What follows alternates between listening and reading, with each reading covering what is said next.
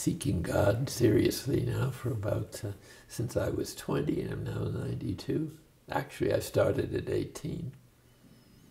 And it's been wonderful, and yet terribly painful at times, because of who I was, who had to be healed, and my attachment to the education and the circumstances of a fairly gifted family and with great parents.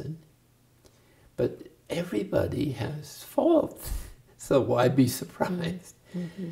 Deeper than all the faults is their capacity for infinite happiness and the fact that God loves them. And so this then is the final stage of the spiritual journey, of knowing there is another, of imitating and becoming the other, and finally realizing there is no other, that you yourself are a manifestation in your uniqueness of the divine goodness and are infinitely loved by God, and not to be overly impressed by the passing problems or joys of this world.